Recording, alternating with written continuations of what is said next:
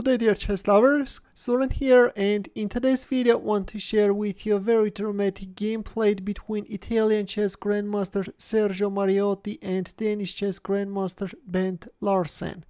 This is a game played in 1975 in Milan. The game was suggested by one of my viewers, so thanks a lot dear Jacopo. Also let me tell you that Mariotti was the first Italian to achieve the title of grandmaster. With that being said, now let's get started with the game. Mariotti with white pieces opened up with e4, to which Larsen answered with c5. Sicilian defense is on the board, against which white is choosing a sharp wing gambit, b4. And once black's c-pawn is lured away, white is occupying the center with d4, e6, a3, d5, e5. We have a French defense type structure, and let me tell you that a similar position we can also reach when starting the game with French defense. With one difference, that for example in this case we have a knight on f3. Instead we see Sicilian defense, and this is what happened on the board. Bishop d7, knight a3, knight e7, bishop d3, a6, knight e2, so white is keeping the f-pawn's path free, h4, by pushing forward the h-pawn, white wants to grab space and restrict the movement of black's pieces. Also, if needed, white can switch his rook into the attack from the third rank, which is a very standard idea in French defense.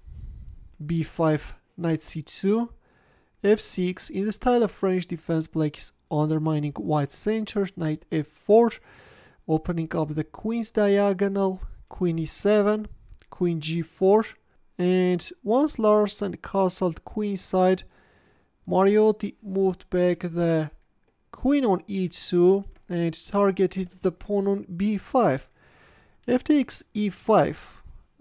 Knight c4 is a more solid try, but instead we see f takes e5 and a staggering bishop takes b5 move followed. Now we have two hanging pieces. Black accepted the bishop sacrifice, queen takes b5, bishop e8, queen a6 check. Black king is exposed, and now white will try to target it. Knight b4. And finally, at this point, Larsen also accepted the second piece sacrifice.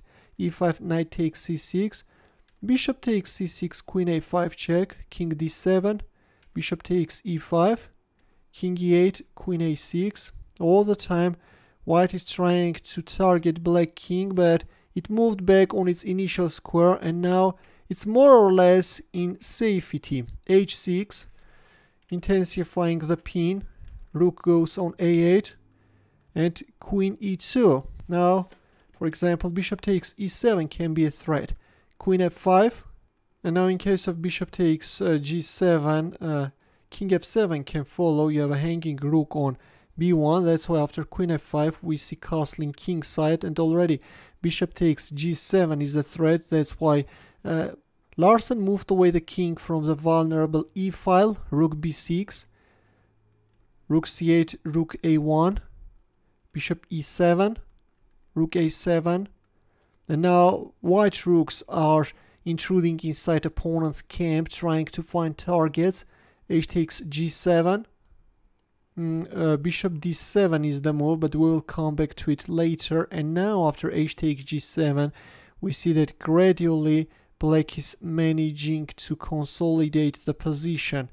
Queen a1, queen b7 is a more active try. Instead we see queen a1, bishop e6. Gradually black is now consolidating the position, and it's already starting a counterplay. We have a target on f2, g3, queen f3. The bishop is untouchable because of bishop h3. That's why white played queen f1, and after rook takes c3, at this point already Mariotti resigned. His attack is neutralized successfully. He's now down a piece, and now it's Larsen who is on the attacking side. That's why he decided to resign. What I want to do right now is to go through the game while Stockfish is on. From where should we start going through the game? Maybe from this move on. So instead of playing knight c4, we see f takes e5 and an aggressive bishop takes b5 followed. Now in case of accepting the knight sacrifice, bishop takes a6 check can follow, and once the dark squared bishop appears on h2 b8 diagonal, black is finding himself in trouble. That's why after bishop takes b5 we see a takes b5, queen takes b5, bishop e8 check, king c7, knight b4. We see that Stockfish suggests castling kingside. Castling is a very nice move, a highly effective waiting move. Also you are moving your king to a safer square, and we can see that black is in a very tough situation. You are like putting him in Zugzwang. Whatever black plays, his position becomes weaker. Instead we see knight b4. Black accepted the piece sacrifice, check, e5. And now, yeah, you have a king on e1. It's not that easy to attack. Bishop takes c6. The queen is hanging. You can't give a discovered check.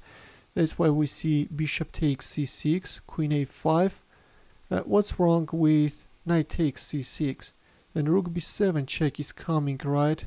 And then bishop takes e6. That's why, yes, we see bishop takes c6, queen takes a5, king d7, check. White is dominating, of course, all the time. The advantage is on white side, but Larsen is still holding h6. You can also play queen e2 with nasty discovered checks, and you can win one of the rooks, for example, in this case, the rook on d8, and then switch your kingside rook into the attack from the third rank. Instead we see h6, which is also a good move. Rook a8, queen e2. At this point there is an interesting queen sacrifice, but seems like that it doesn't give white much, and again black manages to survive. Here is one of the possible lines.